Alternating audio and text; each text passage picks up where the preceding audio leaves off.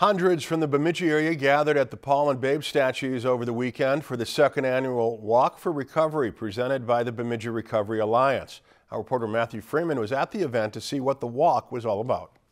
The Bemidji Recovery Alliance has been focused on helping those impacted by any form of addiction get well and stay well through coaching and support.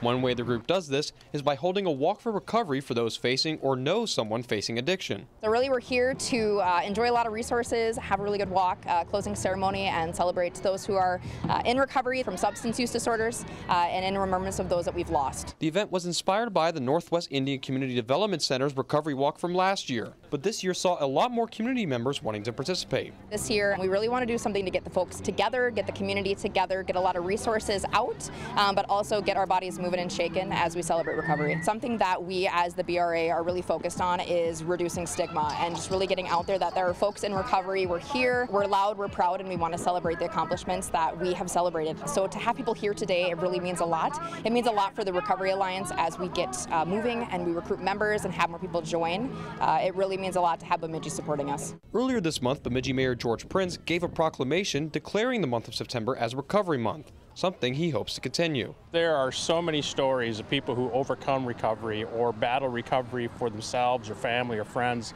and it's definitely something really important in our community, and I think it was great we were able to do a proclamation for the month, and I hope we keep doing it year after year.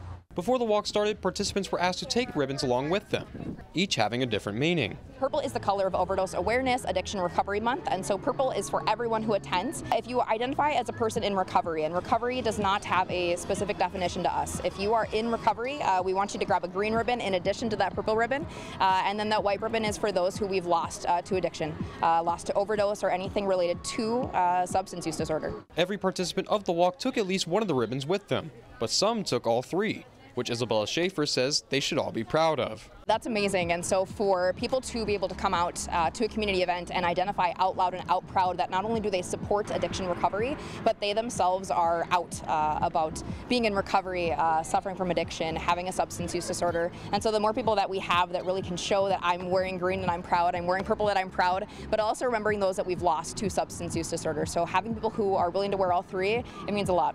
Reporting in Bemidji, I'm Matthew Freeman, Lakeland News. National Recovery Month originally started in 1989 and has been observed every September since then. Lakeland News is member-supported content. Please consider supporting Lakeland News today.